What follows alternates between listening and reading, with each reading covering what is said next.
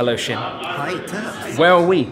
We're at the Fireside Gathering. Oh, legendary! Look, there's a giant Hearthstone. You can't really see that. It's very dark in here because of the Catacombs and the Kobolds. It's all in shadow there, Sjin. You have to move. You have to move. There you go. You've ruined it. So we're going to experience a Fireside Gathering with some of the best Hearthstone players in the world. And Sjin's going to be there as well.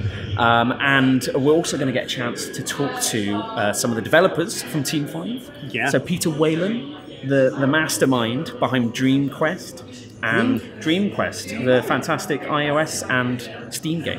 And then Ben Thompson, he's the art director. He did stuff on Magic the Gathering and other stuff, I'm sure.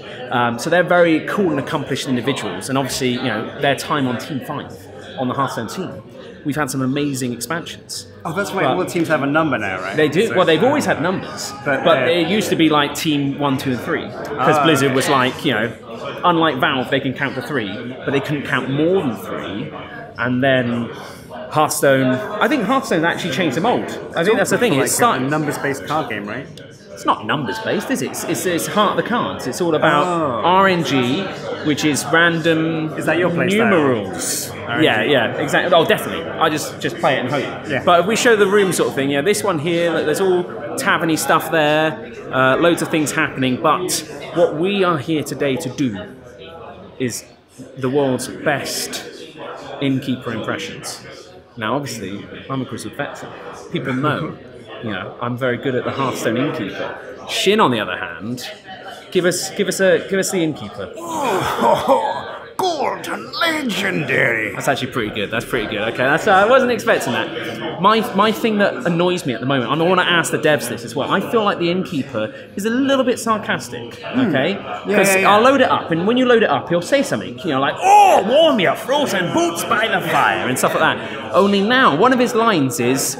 And this is made worse by the fact that you've got to imagine when I'm playing Hearthstone at home, I'm probably on the toilet, on my phone, and I'm probably covered in baby vomit. Yeah. And it'd be like 2 in the morning, not from staying up late, but from getting up early.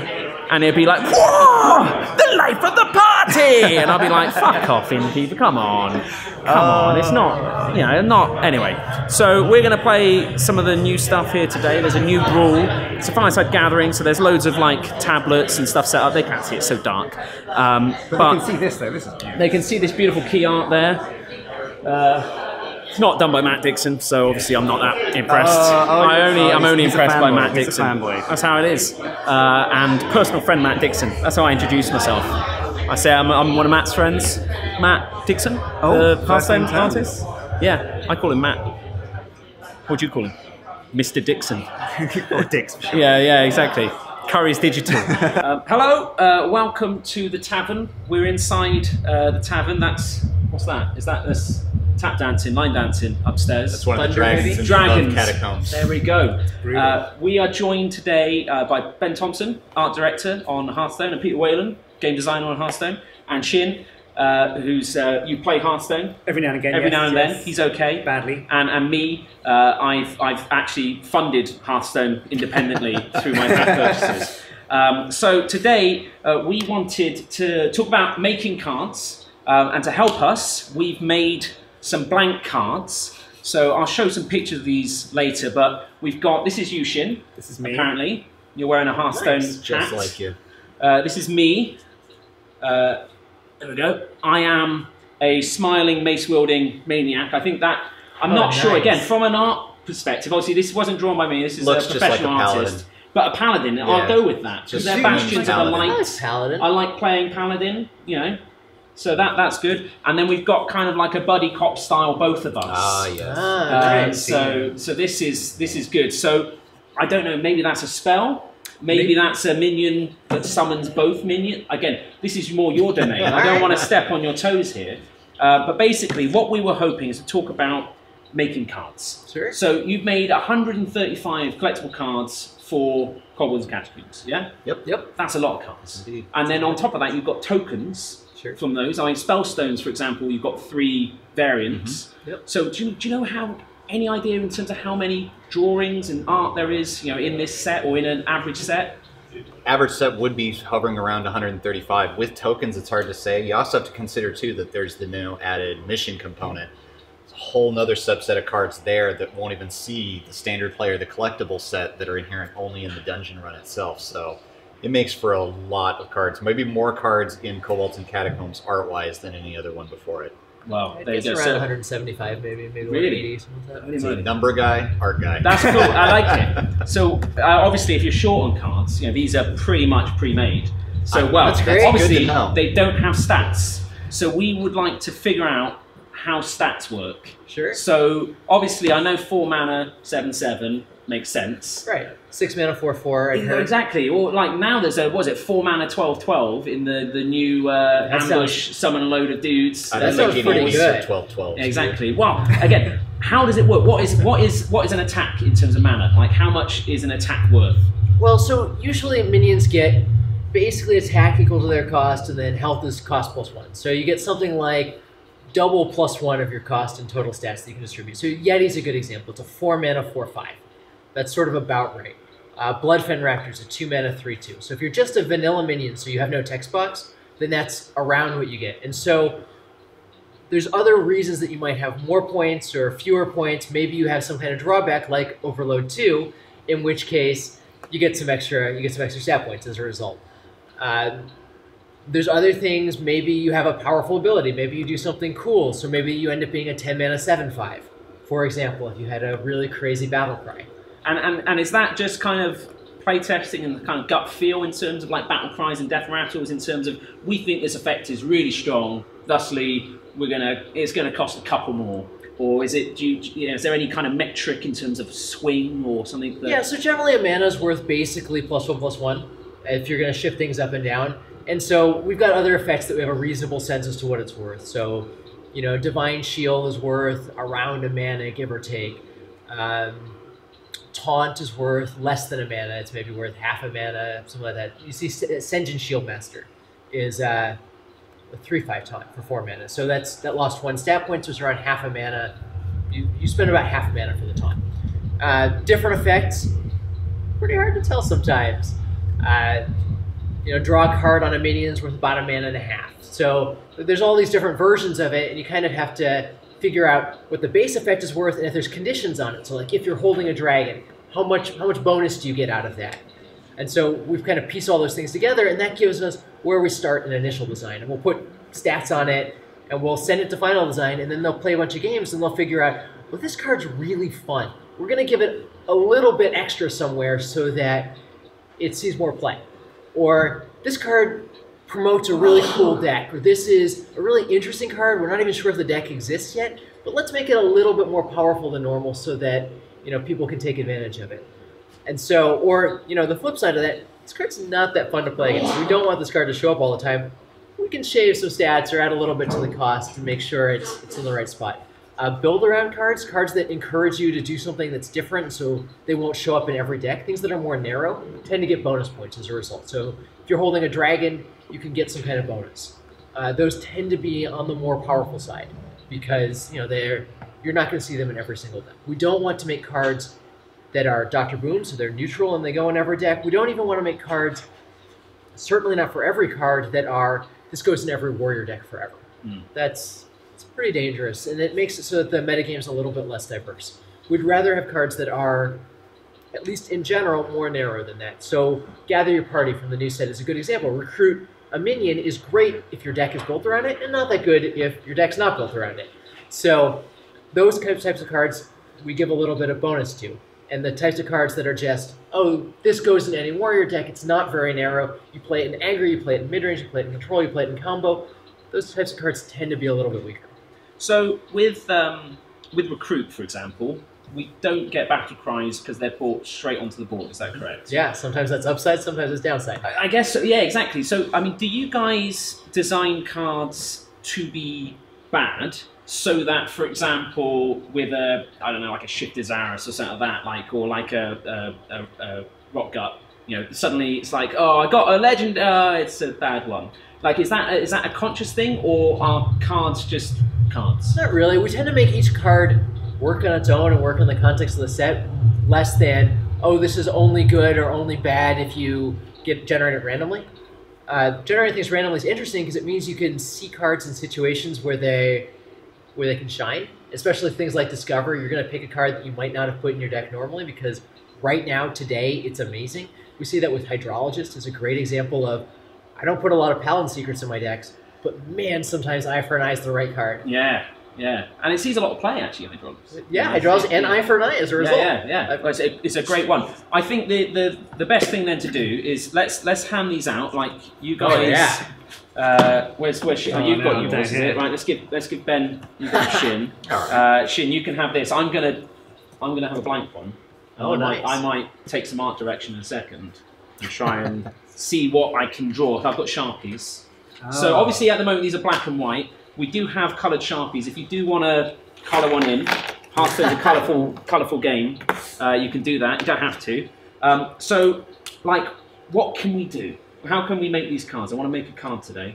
Actually, a question I had is that we've got the artwork here before we've made the card, but are there any cards that you've done the artwork for and then you've made the card, or is it mostly make the card, then make the art for the card? It's pretty close to, I would say half and half, but it certainly happens quite a bit where the art and the card kind of mix and match, honestly. Sometimes when the art descriptions go out to the artist, they're very vague and very general, and a lot of those tend to happen on, as Peter pointed out, the blank cards. The ones that don't have a lot of text in here, if any at all, they aren't really keyword heavy. They're really just meant to be a card that's a vibe card for the set. They're, you know, a random acolyte or something from Old Gods, or for the Journey to Ngoro, you might get something that's a little bit more just kind of an indigenous race around there. Tortolan sometimes showed up and just were a Tortolan. Other times they came with taunt and all this other stuff as well. But it really just depends on how much onus is put on the card art having to really kind of do a lot of the communication versus how much of that card's pretty self-explanatory when it comes in. Cool.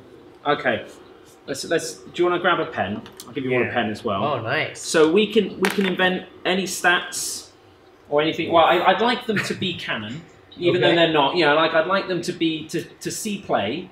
So I don't know what we're going to go with. So if I mean, for me, I think I'm a kind of mid-range kind of card sort of thing. So probably around about 6 mana.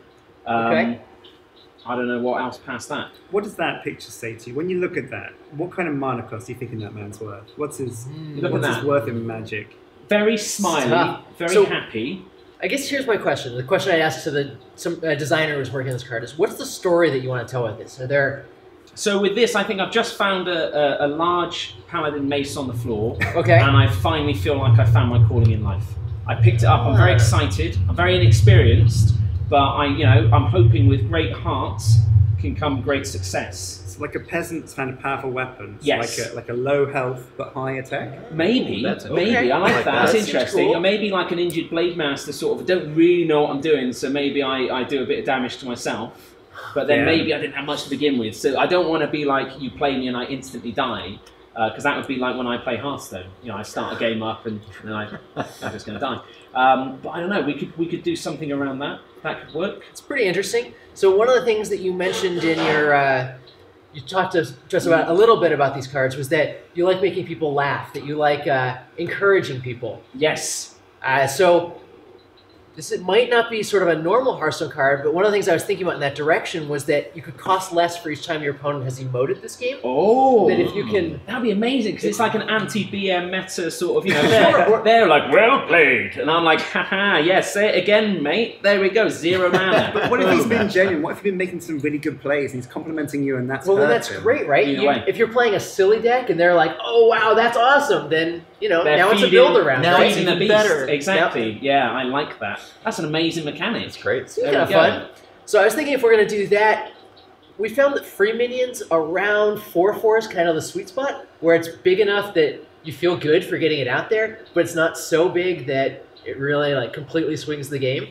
And so I was thinking somewhere around 4/4, but if you want to be some higher attack, because you've got this sweet mace. It's a big mace as well. It's cool. It's as big as my head. And I've got a big head. Maybe so that's like a double whammy. 5/3, somewhere like that. I would take the health hit. I think that's going to be worthwhile. All right. So try let's make it. It's going to be permanent now. We're gonna go for this. All right. You're going to be a 5/3. 5/3. Wow. Since you're going to get some cost reduction, so a 5/3 usually costs around 4 mana, give or take 3.5 mana. So let's start you costing. Let's start you costing at 5. So if you get your opponent to emote twice, it's a pretty good deal. That's good. That's like a great magma greetings. rager. I only need one, really. Let's be honest. Yeah, sure. This is already shaping up. I think this would see a lot of play. Yeah, I think maybe. this could be an arena pick. They are legendaries, but they don't have to be legendaries. That's just what we could find. But I think legendary. I'll take a legendary with that. I'm happy. I'm happy for that sort of thing. Yeah, that's good. Sjin, have you after Peter's sort of description, what are you feeling for the double whammy card? Well, again, like you've got the mace here, and you say mighty weapon. I'm more seeing like tree branch and breeze block. Yeah, it's a mighty weapon. But my sword is pretty cool. Now, I like the idea of having like a is it Thaddeus kind of effect of just like 2 characters become one. Oh, I see. So like really the buddy cop vibe. Yeah. Okay.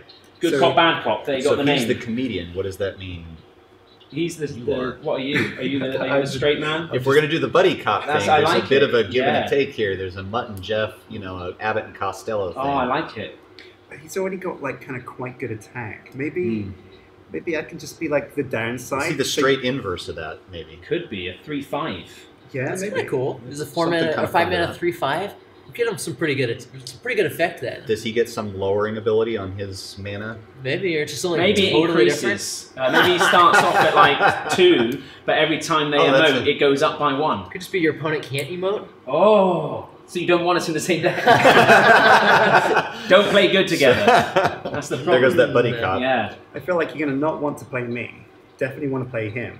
But combined, it's a good mix. Like, you have a downside. You got to get them both out on the board. So what, you're saying this is going to summon us both? Yeah. What if we make them work well together? What if it's instead each player's emotes are replaced by random emotes or by seasonal emotes or something? That would be amazing, because Happy Feast of Wintervale is obviously the best for any BM ever. Yeah. Like when you're winning, it's Happy Feast of Wintervale. And if your opponent's emotes are replaced, then they're going to spam them, of course, right? So it's going to get this one out. Right. I love it. You cost 5, there's this one. Yeah. I love it. Okay, so he changes your emotes. He changes both players' emotes. Okay, I like that. I'm 3/5. Look at this. Ben staying on brand. This is going to be... Oh, it's going to be like lifted straight from the game's typeset. This is good. So we're gonna offer these up for charity afterwards. So during December we do our Jingle Jam, our month-long charity drive. So if you are enjoying this and you would like to run away with one of these, then watch through December. We'll be playing some Hearthstone, and you'll be able to win one of these cards, signed by me, and the other guys might do it as well. But I just want to make sure people are entering first. I'm gonna draw one while we do this. Oh, nice. So Ben, having seen the theme, what do you think? What would be a good additional thing? There's got to be a counter to something. Maybe it's a counter to all of this. This is the kind of card he hopes he has in his deck if you're going to be playing this. I like this. So it's got to be some kind of creature that embodies bad manners. Okay. There's no emoting. Like emoting isn't even a thing with this. Okay. It's got. I don't know what it does with your emotes.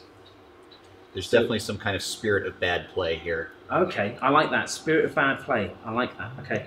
I'm gonna run with that. What was Max McCall's credits card? Wasn't it something like your emotes can't be silenced and have no cooldown? Oh, that'd be amazing. No squelch. That'd be good. Okay. Okay. I'm gonna do it. It's cost. It's a spooky ghost. He can be cheaper. Let's make him cost 4. 4. It's good. I get to do another number too in a different fight type phase. That's awesome. There you go. Meanwhile, this is good. I graduated from the Dream Quest School of Art. Oh, nice. So you might recognise this as a minion. There you go. That's high quality. Sure, yeah, that looks great. Yeah. see, Turps has always secretly dreamed of being an artist for Hearthstone. That's it. This is it. This is me living out the dream right now. So this is we're gonna call this Squelch.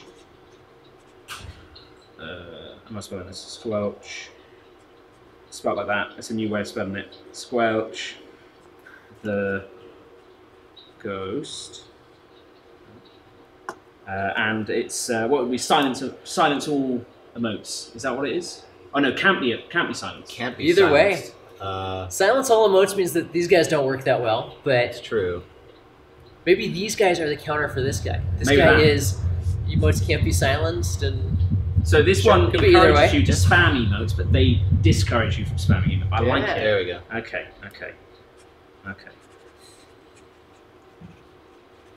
Look at this. And what do we think this is worth? What would this be? What, the artwork or the card? The mana cost at the moment, but obviously the card is priceless. I know that. It's a work of art. Well, there's no attack or. Well, that's what I'm saying. That's what we've got to figure out. What do you think? Yeah. Is this a 1/1? Is this a 1 mana 1/1? Because it's a powerful effect. Powerful effect. This could swing a whole game. Suddenly you're there, turn 9. This comes out. You've got nothing in your hand. All of a sudden, boom! 1 mana 1/1. It does feel like an aggro card Yeah. to me. So maybe something like 1 mana 2/1. Okay. I can get on board with that. 1 mana 2/1. Ah. Squelch the Ghost. That's how you spell it. Emotes can't be signed. So there we go. We'll show that one later. But I think that's fantastic. So we've already built part of an expansion. So when you play this, you make a statement. Turn 1, bang. Turn 1, Squelch boom. the ghost, Firstly, and then you start spamming emotes. you hope they're not a ping class, because that's going to not do that well. But I don't know. I haven't given it a try yet. I'm going to give it undead, because it's a ghost. So there's... just trying to think what It's going undead to play well in cards. Frozen Throne. Yes, yeah, we could. This is maybe an expansion too late. See, we have to wait till it's next time coming we circle into its around. own now, right? We designed for Maturity, sets past, but we also exactly. designed for the set yet to come. Because obviously, was it in the new year? We're going to get a new year of the something or other, and so we lose. What do we lose? We lose Old Gods, Yep. Whispers of the Old Gods, One Night in Karazhan, and Mean Streets Again. Mean Streets as well. That's going to be. And that's this. I think we've opened up a lot of space. In It's that. going to tie it That makes together, sense, really. yeah. It's going to do really well. It's going to tie the whole set together. This is exactly that. It's like the dude's rug. It's just it really tied the set together. So, Sjin, what you haven't come up with anything on yours now? No, I'm still kind of trying to map this out in my head because we've got. Okay, right. I'm going to name this. Okay, so it's going to be Turps, and then I need like a title. The Sonorous. Could be. I'm just trying. Well, maybe that works because of the battle cries. We'll go with that. There we go. Turps the Sonorous. Okay, and then what was my card text? Yeah, wasn't it? Was it battle? Is it battle cry? No. I Cost think it's one just- less. Yeah, I think we should do cost 1 less for each time your opponent's emoted this game. Right. 1 less for each. The thing is what you'll find is if you wrote Hearthstone cards by hand, is you get to the end and suddenly the text would be a lot smaller than what you started with. But that's good. For each time your opponent Emoted this game. And then we'll get it to fit. Yes. You're right small enough. Yep. Game. There we go. Nice. That's perfect there. So we'll show that off again later. That's brilliant. So That's look, we've great. already got 2 cards. I didn't think we'd get 1 done in this time, and already we've got 2. Sjin, what are you? So I was. Sjin, the Well, Honours. he named you, so Sjin the Smelly. Wow. That's really kind. Wow, it went from sonorous to smelly. It's okay, you well, still because have to it's do any You've stats got to do over the here, exactly. so- You haven't done any of this. Sjin the Smelly, and what happens with you? I don't remember what we said. We said the squelch thing. You I- took that. I took that. So what are you? Um, I think it was like each player's emotes are random. Oh, that was it. Okay, I love this. Yeah. Okay. changes all emotes in the game. Or each Right. player's emotes in the game are now random. And they can be like talk like a pirate emotes Sure. or it's just pretty cool. And people I love enjoy it. random effects. yeah. Oh, RNG. And they love emoting. There we go. Boom.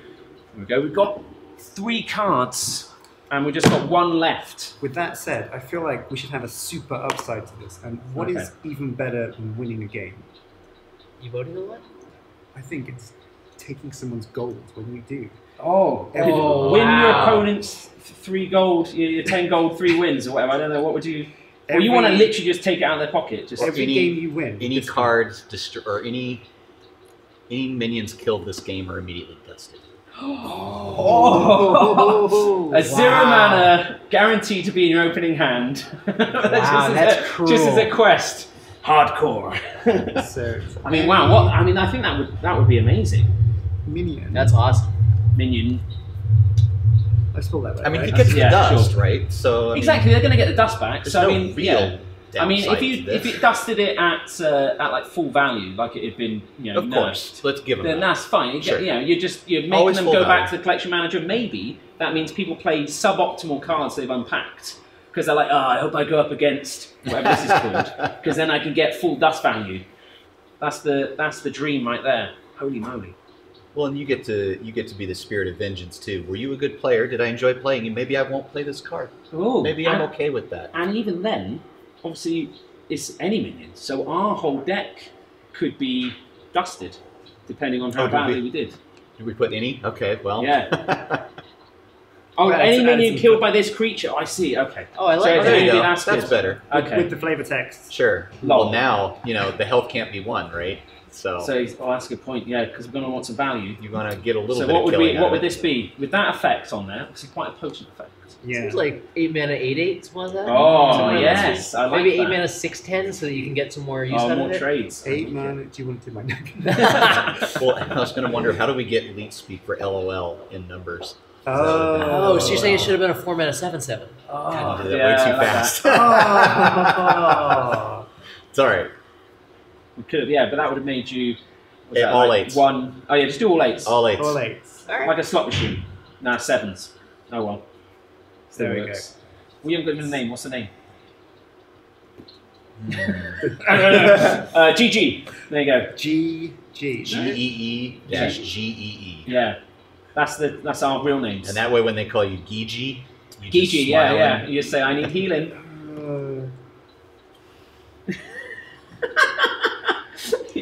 You got a better name. You can go for a different. You can cross it out. This is Hearthstone. It's fine. It's an ever-evolving digital card game. Nothing's fixed. This might in playtesting. We might put these into playtesting Or and we discover. know You know from- what? That needs to be a 4 mana 8/8. I think these all go straight to Hall of Fame at this point. Yeah, I think so. For great reason, because they are Obviously. We just They're want to just keep so these amazing. as something to really be honoured. People Tavern want. Brawl? I could see I it. could see it I could already. see it. A tavern, you could have a guest tavern brawl every now and then. We come in, we arrange a tavern brawl. I like that. I could see that. I think maybe a fireside gathering brawl. So yeah, there we go. Show that off. Oh. That's beautiful. That is. That's awesome. That's phenomenal. Thank you very much, guys. We appreciate you you, taking guys. time. Yeah, thank you. Fun. for all the amazing mammoth entertainment we've had over the past year. Thank you for playing it. Yeah, and I cannot wait. I think the dungeons are probably Yeah, the dungeon run. I'm so excited. It's one of those things where I think I've always been frustrated with kind of adventure modes in the past when a wing is gated behind a week, and so it's like, oh cool, I've done it, and I've got to wait. Whereas now it's all there, and it's just down to my skill level. So I've got no excuses. I can't just be complaining about time anymore. It's literally going to be me trying again and again and again. But I will get that card back. Also Arena as well. I love Arena, but I'm terrible at it. I could get like 2-3 games out of it, and then I'm done. 2-3 wins. But just the idea of just being able to hammer dungeon runs and just not get phased by people being too good. No, I'm really looking forward to it. Awesome. Amazing. Well, thank you very much, guys. Thank you, Really guys. appreciate it. Good luck. Bye-bye. Cool.